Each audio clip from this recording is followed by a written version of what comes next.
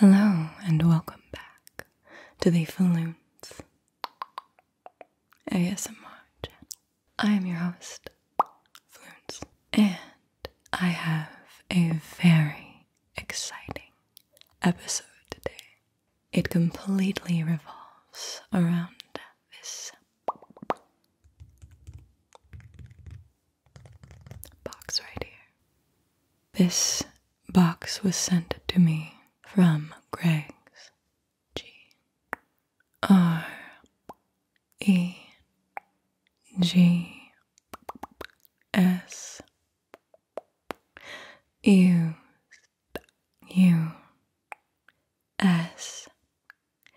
U-S-E-D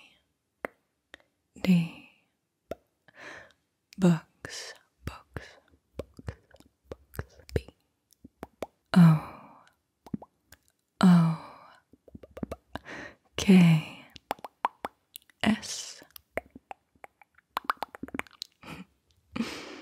If you are interested in the very best used books that you could get your hands on, I encourage you to check out Greg's Used Books. He has an Instagram that he posts his books on, and you can have your pick of the litter. They're all really cool. Support small businesses. Support bookstores. I was blown away by the package when I received it. The exterior had so much thought and attention placed into it. Are you itching to see what's covering this box? You're in for a treat. Let's pay homage to this box. First of all, it's about 50 pounds. As you can see. And on the cover are butterflies. I have to balance it on my shoulder because it is that heavy. So we have one side with butterflies.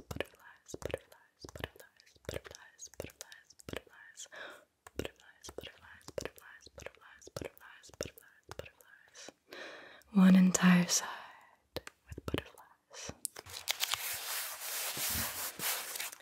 And then dedicated to fish, we have a striped sea anemone. We have a carp. We have a yellow catfish. We have a burrfish and a tomcod. And I am sweating, but we will continue on. Now here you see we have some friendly mice of the Beatrix Potter ilk.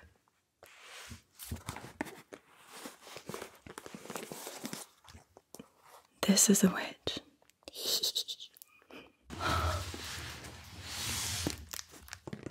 And then we have the cover.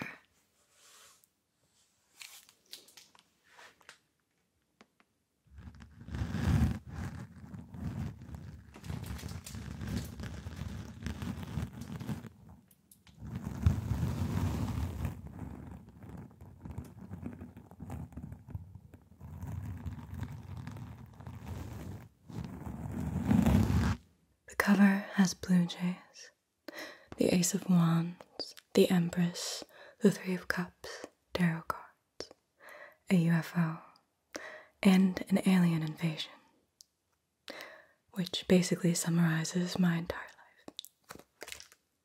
Alright, before my arms break, we're gonna get into this sucker, okay? Now, I'm going to cut it from the south side or the back because I don't want to ruin the art piece. Okay.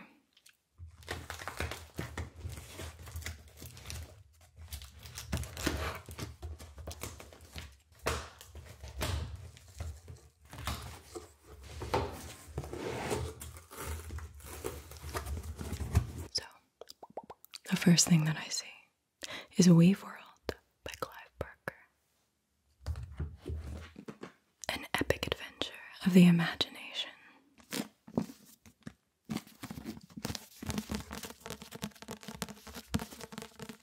I have seen the future of horror, and it is named Clive Barker.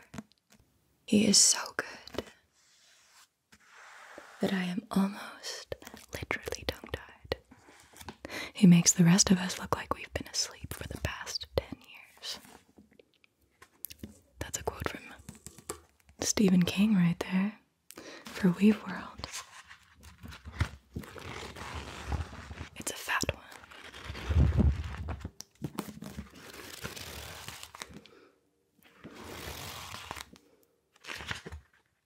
There's a seahorse inside. Do you see the seahorse?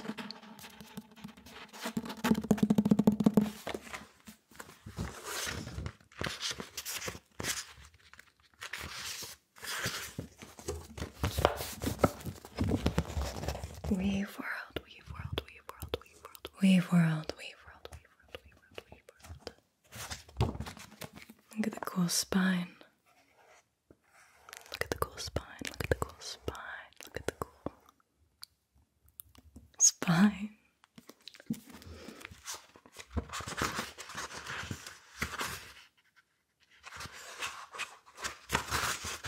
The spirit has a homeland, which is the realm of the meaning of things. In the kingdom of the cuckoo. Seems like the perfect book for me. I am excited to read Weave World.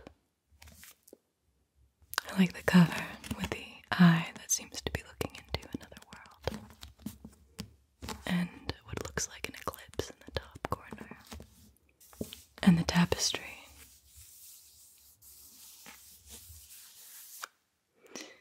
Weave World. Okay, for the next book. Hans Prinzhorn, Artistry of the Mentally Ill. It has what I'm assuming is Artistry of the Mentally Ill on the cover.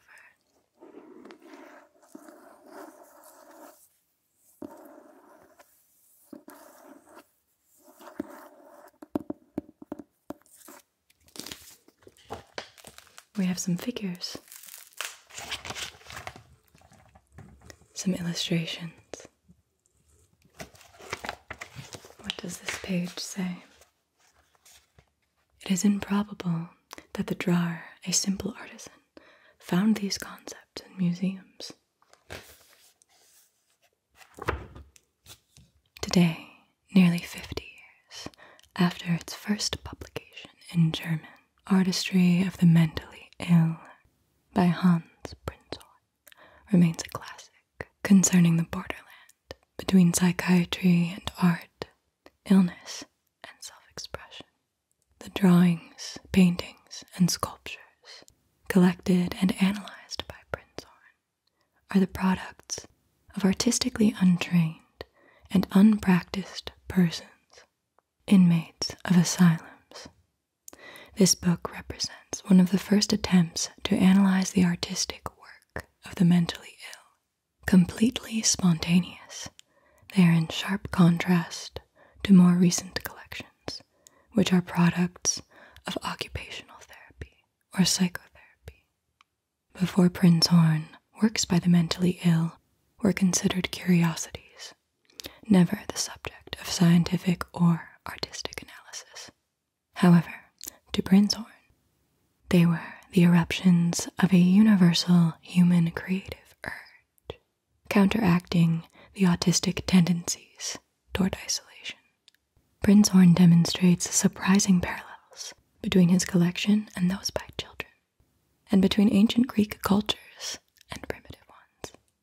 The book covers the psychological foundations of pictorial compositions, the pictures and results and problems. I'm very excited to dive into this one, as I'm sure I will be for all of the remaining books as well.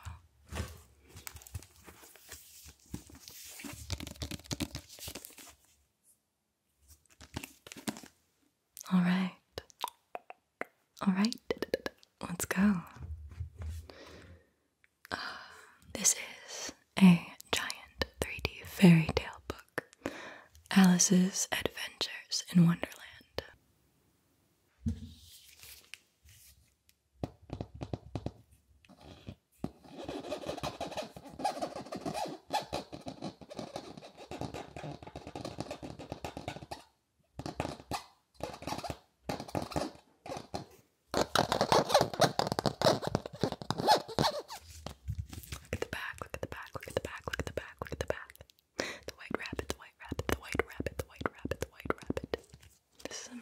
This will be a great bedtime story.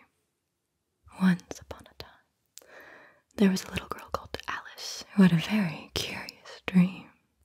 They made 3D models of Alice in Wonderland, and that's what fills the book. I wish they were all holographic, but it's pretty crazy. Especially this. I can't get over this. What a trip.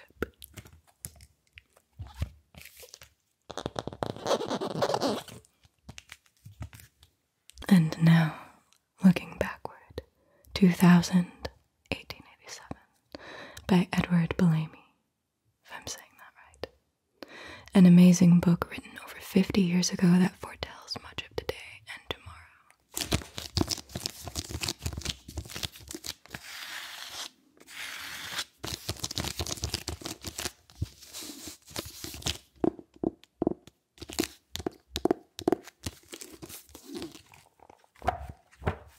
Oh. We have a very old newspaper clipping of Miss Ruth Billinghurst, a talented daughter. Crazy. Look at what portraits used to look like. Who is this woman? This relic.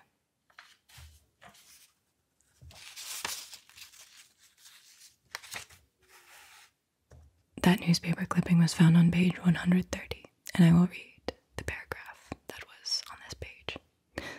It has been an era of unexampled intellectual splendor. Probably humanity never before passed through a moral and material evolution, at once so vast in its scope and brief in its time of accomplishment, as that from the old order to the new in the early part of the century, when men came to realize the felicity that had befallen them, and that the change through which they had passed was not merely an improvement in details of their condition, but the rise to a new plane of existence with an illimitable vista of progress. Their minds were affected in all their faculties with a stimulus of which the outburst of the medieval Renaissance offers a suggestion, but faint indeed. There ensued an era of mechanical invention, scientific discovery, art, musical and literary productiveness to which no previous age of the world offers anything comparable. This is the envisioning of a utopia, as it says inside on this book, which is priced at $2.50. Looking Backward by Edward Bellamy was first published in 1887 and purports to be an account of conditions in the year 2000. It is no idle picture of a wished-for utopia. It pictures a definite scheme for industrial organization on a national basis, with an equal share in the products of industry allotted to all people. Edward Bellamy, who wrote the book, was a profound believer in human liberty, and his book shows how a highly organized industrial society can yet provide a social order that includes real liberty and real equality. Fascinating.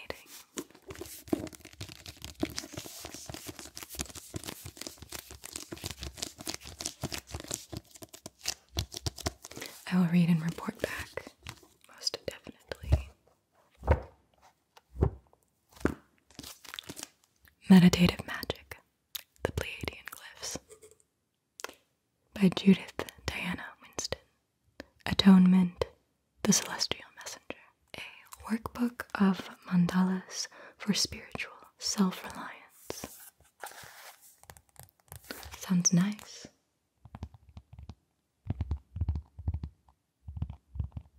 Doesn't it? Here's the cover. The Pleiadian Glyphs comprise a remarkable tool for personal transformation, organized in the form of an easy-to-follow workbook with a separate set of meditation cards. These 16 sacred geometry symbols contain patterns of consciousness. There are more possible pathways in the brain than there are atoms in the universe. PBS series, The Brain. The purpose of the Pleiadian Glyphs is to articulate those pathways within a particular frequency band Pleiadian glyphs activate the higher evolutionary frequencies that turn on brain patterns that exist in potential for higher states of being. The Pleiadian glyphs were channeled by visionary artist Judith Diana Winston over a 3-year period.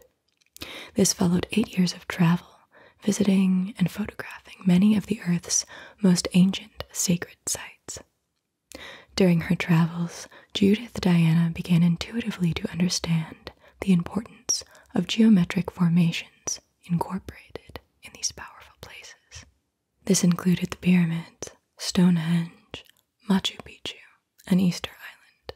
Guided by a Pleiadian energy, Enil, she was encouraged to share the geometric patterns that increasingly came to her in meditation. Judith Diana was told that Enil is a member of a Pleiadian soul family who have contracted to work with the human race in its conscious evolution into the 21st century. The glyphs are essentially a meditation device which affect the viewer in a holistic way. They can easily be used by the seasoned meditator, as well as those who are new to meditation. This is published by the Chew Nut Press, Grounding Higher Dimensional Frequencies, Santa Monica, California. I wonder if there are still presses like that. Oh, I guess we should look at some of these mandalas, huh? Do they slide out? Oh, they open. Okay.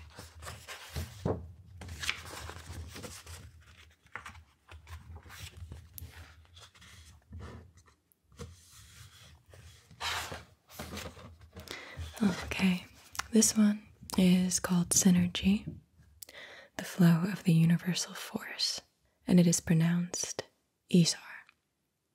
Synergy is the wave of the future. I won't go into reading all of it. This is the power of the imagination, pronounced Sargon. And one last one. This is Akar. Trust, the vehicle for spiritual wisdom. Published in 1994.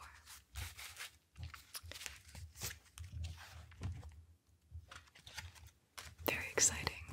I'll see what comes of staring at these for long periods of time. And now we have Far From Home by Walter Tevis.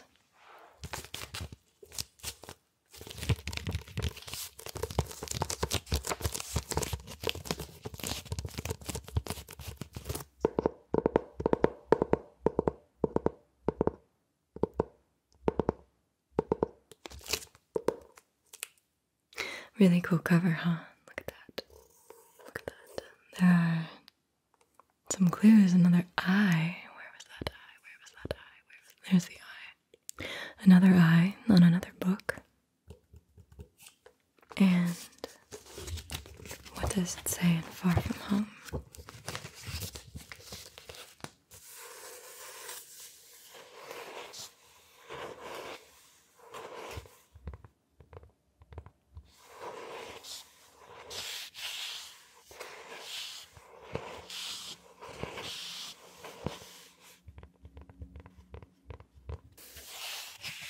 Here's what it says in Far From Home.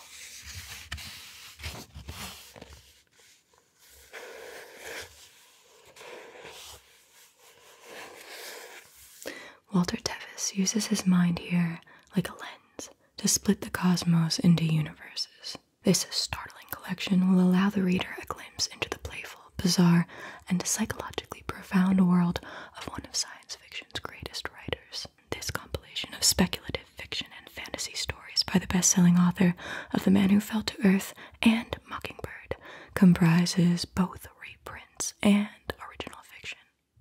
The stories in Part 1 have appeared in such magazines as Galaxy, the magazine of fantasy and science fiction, while Part 2 of this volume contains stories written especially for this collection. The result is a heady concoction of illuminating and frightening tales that propel the reader through unexplored corridors of the mind beyond the Earth's future and into the distant Am I ready? I don't know. I'm seeing a lot of sci-fi accumulate here. A lot of frighteningly disturbing sci-fi. Hopefully I'll be able to sleep at night.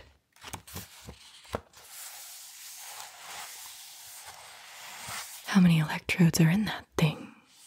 Arthur said. Mel gave him an irritated look. More than anyone could count, buddy.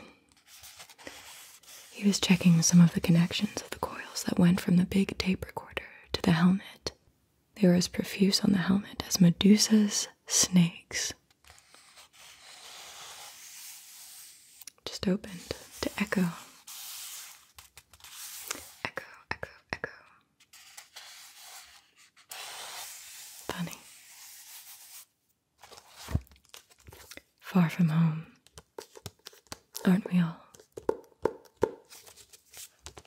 Next, gathering the tribes. Carolyn Forte. At first I thought Mount Rushmore was on the cover. At second glance, I'm going to need to read the synopsis. Poetry.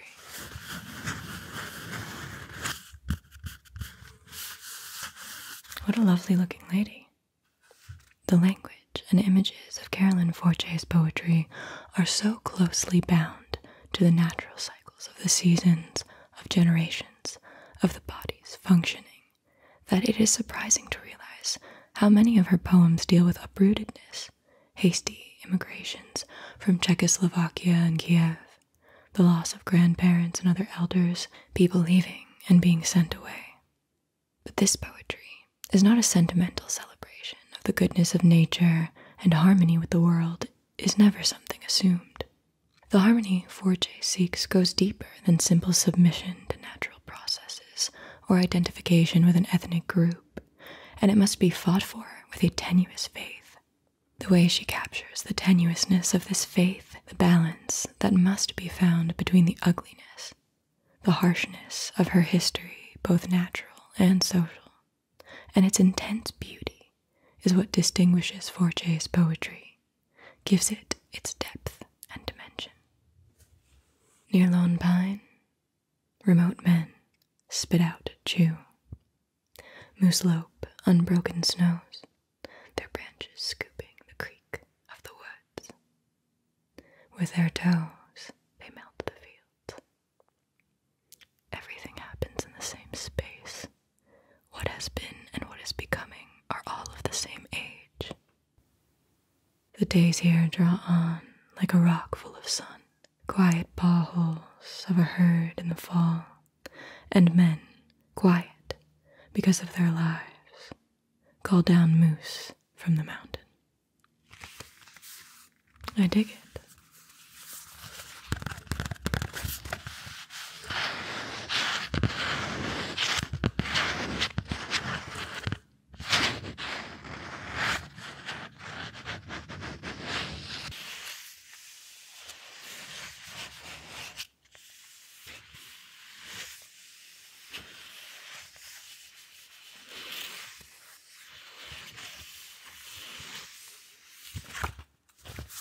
Gathering the tribes.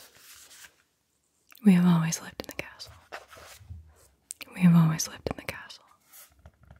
We have always lived in the castle. We have always lived in the castle. We have always lived in the castle. There are two ladies between these curtains, staring out, giving the vibe that they have always lived in the castle. That's the takeaway I'm getting here. All is peaceful at the Blackwood estate until a murder strikes. Mary Cat Blackwood lives on the family estate with her sister Constance and her uncle Julian. Not long ago there were 7 Blackwoods, until a fatal dose of arsenic found its way into the sugar bowl one terrible night. Acquitted of the murders, Constance has returned home, where Mary Cat protects her from the curiosity and hostility of the villagers. Their days pass in happy isolation until Cousin Charles appears. Only Mary Cat can see the danger, and she must act swiftly to keep Constance from his grasp. A marvelous elucidation of life, a story full of craft and full of mystery. The New York Times Book Review. A Penguin book. A witch's brew of eerie power and startling novelty. Shirley Jackson.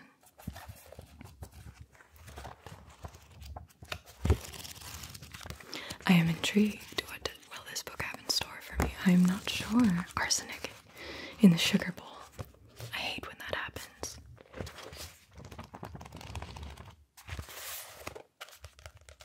I will report back. I had to move the box a bit further away because with this microphone everything clanks and clamours when you move a fraction of an inch. So I thought this might be easier to not impede into the video.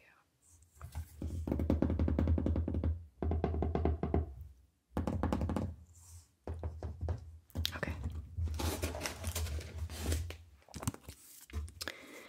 The Heavy Trip. Louis Yablonsky.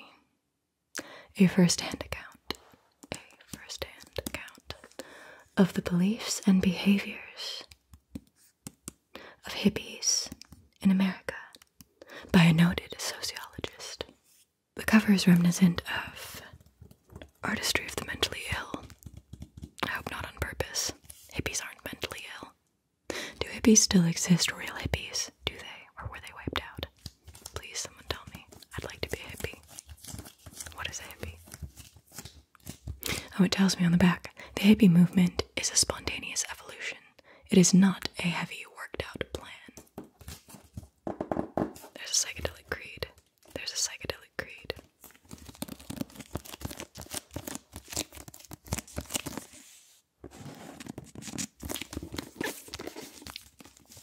Drugs are a key to the God in men. Drugs are sacraments for a greater knowledge of the universe. Drugs are a vehicle to cosmic consciousness. Sounds a bit like the Wook methodology. There are spontaneous leaders in the movement. They are not pushy leaders who are self-appointed. They are selected by hippie constituents because they are spiritual centers. Sex is free, holy, and should be naturally acted out without guilt, for pure pleasure and communication. The establishment and the police are not the enemy. They are a constant reminder that the trip into the universal unity of man was never meant to be easy. Communes are places where people can, quote, do their thing, use psychedelic drugs, seek their personal freedom, and identify with a minimum amount of hang-ups and interferences. Sounds like Hell's Angels. Violence is a result of frustrations and repressions. You can't change anyone else. You can only be yourself. A true hippie believer would not get hung up with heavy game playing, the new left, war protests, or civil rights battles. He simply would strengthen his own perceptions of honesty and truth. Children should not have the heavy trips of their parents put onto them. They should have the freedom to naturally evolve in their own line of growth. And finally, number 10 of the psychedelic creed. People should stop playing heavy games in their life, as in work, marriage, or the general plastic society. They should, as Leary postulates, quote, turn on, tune in, and drop out, end quote. In this more natural state of reality, with the aid of drugs, they will find their true spiritual condition. With the aid of drugs. The hippie trip. Louis Yablonsky. Yablonsky, Yablonsky, Yablonsky, Yablonsky, Yablonsky. Oh, there's a chapter on Big Sur, as there should be. There's a chapter on tuning in. Tribes, teeny boppers, and lovin' dope pushers. The Morning Star Bummer. Red, white, and blue. Psychedelic drugs, the agony and the ecstasy. This is going to be a ride. Or a trip. Next, how to know the mosses. A popular guide to the mosses of the northeastern United States. By Elizabeth Marie Dunham. Perhaps the most important book thus far, or the most practical book. this handbook of mosses, the first intended for use without a microscope, crazy, throws open a new and fascinating field of study to the amateur botanist and nature lover. Keys to 80 genera and descriptions of over 150 species are given. You can see some mosses on the cover, and it's in a green font. How apropos.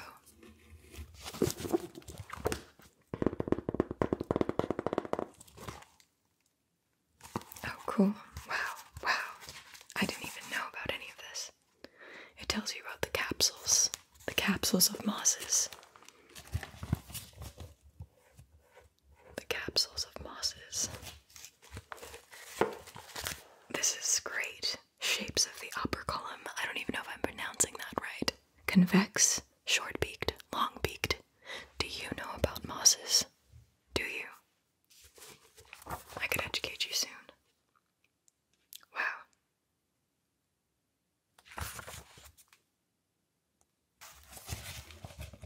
Dicranum. The names in here. Didymodon, Barbula. Barbula convoluta grows on the ground in rather dry places. Wow. Physocometrium. Funaria K.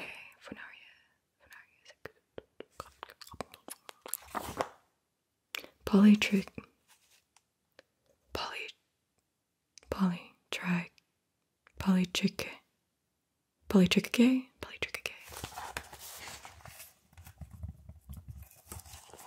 Dear gosh, I'm so severed. Are there a lot of botanists roaming around? Do they only hang out together? Where can I find them? I don't know a single person that knows a single thing about mosses. Gosh. You know, I know a lot of people that are into herbs, but not particularly mosses. And then I start thinking about bacterial mats and geysers. Those are my specialties, mosses and bacterial mats and geysers.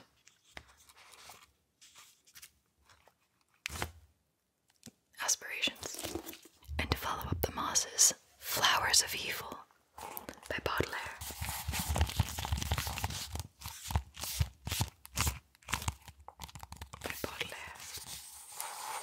What a beautiful cover.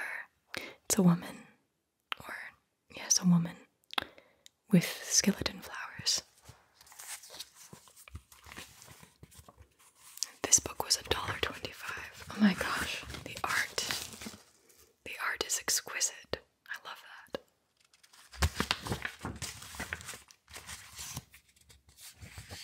Oh wow.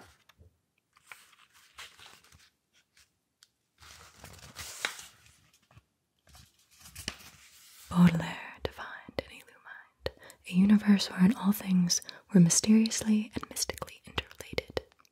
His technical virtuosity of image and music would have made him a genius in any time. What about in the social media age? Oh, this is great. Wow, and the print is just so nice. I'm excited.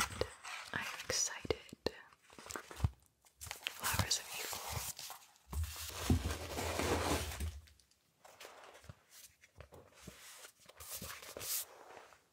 The Hermetica. Discover the secret teachings at the heart of Western thought.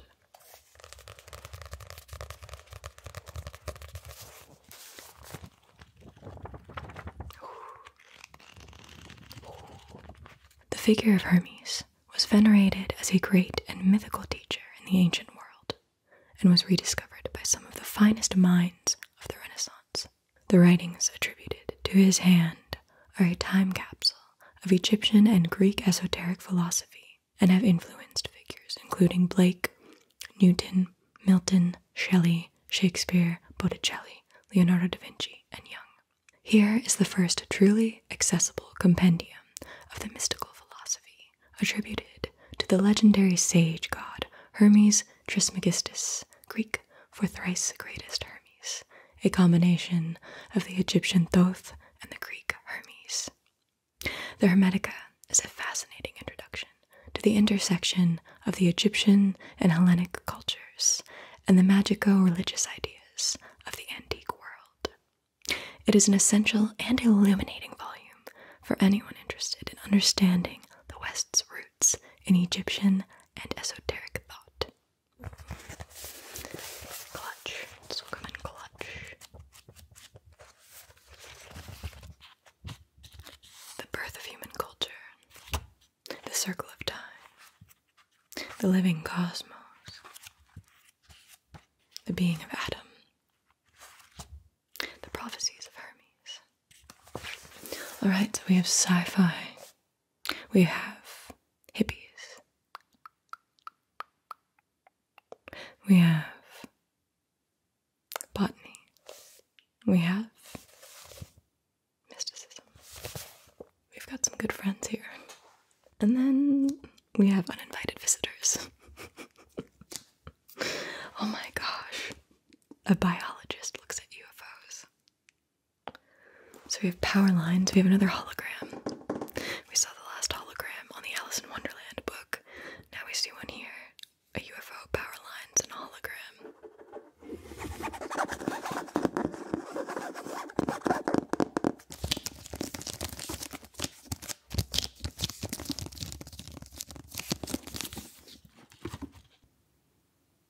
What could UFOs be?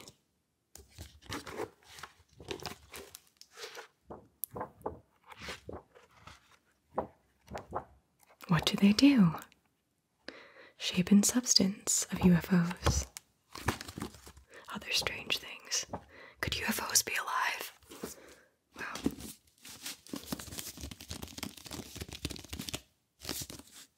Uninvited visitors.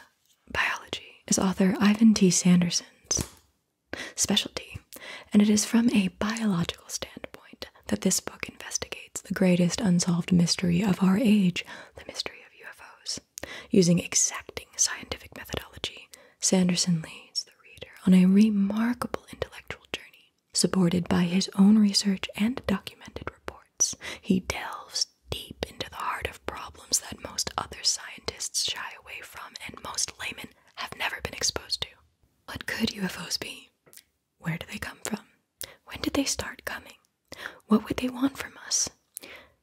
You know, I have to take a break here and just say that my imagination is so insane that in the middle of reading this, I had a full vision and thought, wouldn't it be kind of funny or weird if all of a sudden, in the middle of just recording this, a UFO beam just fully entered into the scene and, you know. But I saw it all. It felt so real. Anyway, what would they want from us? Sanderson's theories may shock, amaze, even anger readers, but no thoughtful person can ignore them. Heck, yes. How do we know they weren't invited, though? Who are we to say they weren't invited? Maybe we are the uninvited visitors. Cool. And here we have Wampetiers, Foma, and Grand Falloons by Kurt Vonnegut, Jr.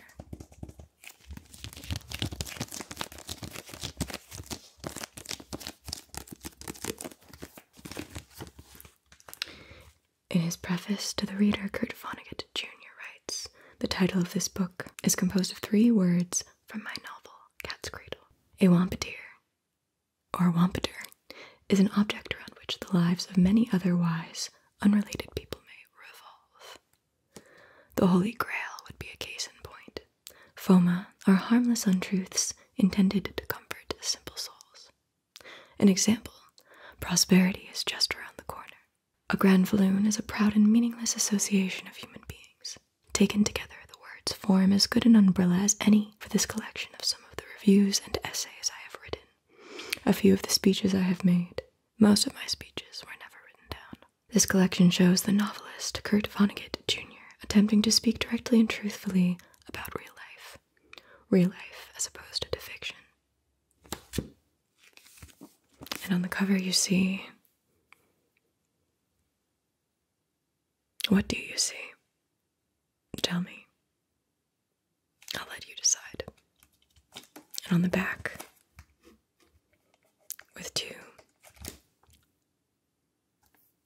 tags on his head, which say J9040, and we're stuck here. They didn't come on the cover. No idea what that means. Perhaps a secret message. A code to piece together, I'm not sure.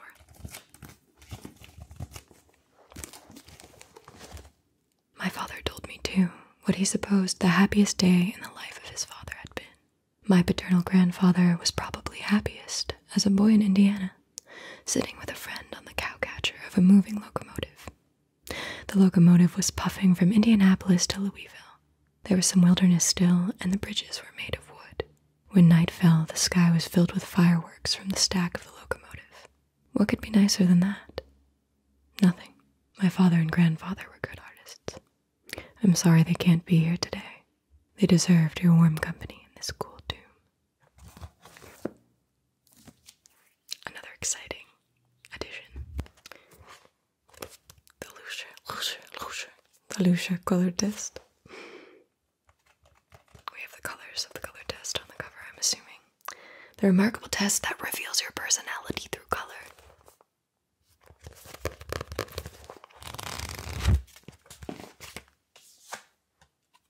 And we have a card that says 00. Perhaps part of the color test. Or not. The principle of the Lucia color test is that accurate psychological information can be gained about a person through their choices and rejections of colors. A simplified version of the test may be taken and interpreted quickly, and the layman can administer it to himself even before reading this book. In fact, it is advisable that he do so. Reading the text beforehand might prejudice his color selections. By simply following the instructions, which explain how to use the 8 bound-in color cards in the interpretation tables, the reader will find how psychologically revealing color choices can be. So that was part of the book. Oh, there's another one. Oh, there's another one. Oh, they're just stashed in here. I don't think I have them all. I have 7. I have 5. I have the winning lotto numbers. I have 1. I have 4. I have 2. They just keep manifesting out of thin air. I have 6. I have 0. Wow, I can't even believe that many made it this many years. 1, 2. Alright, so I'm missing 3. I'm missing number 3. Someone must not have liked it.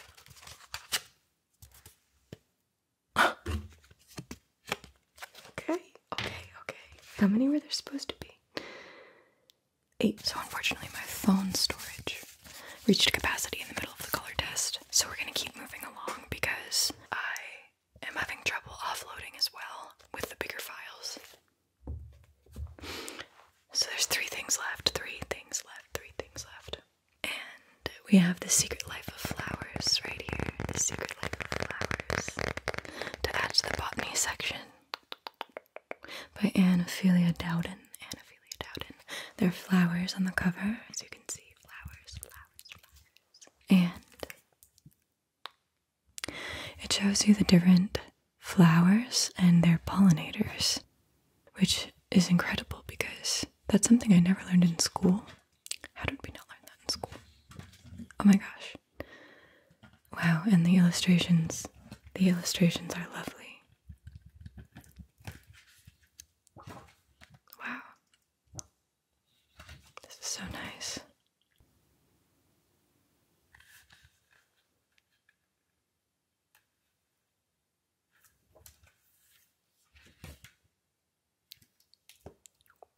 Really cool. We have Repo Man, which is a film, actually, a quintessential cult film of the 1980s. Alex Cox's singular sci-fi comedy stars the always captivating Harry Dean Stanton as a weathered repo man in a desolate Los Angeles, and Emilio Estevez as the nihilistic middle-class punk he takes under his wing. The job becomes more than either of them bargained for when they get involved in repossessing a mysterious and otherworldly Chevy Malibu with a hefty reward attached to it. Featuring the ultimate early 80s LA punk soundtrack, this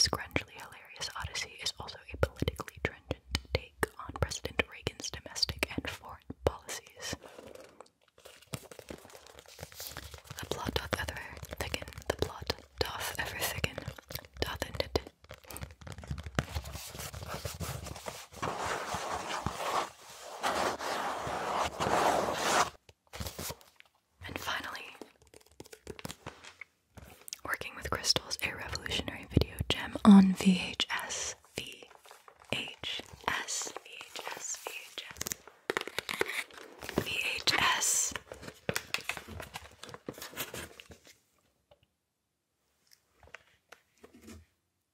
VHS is so cool.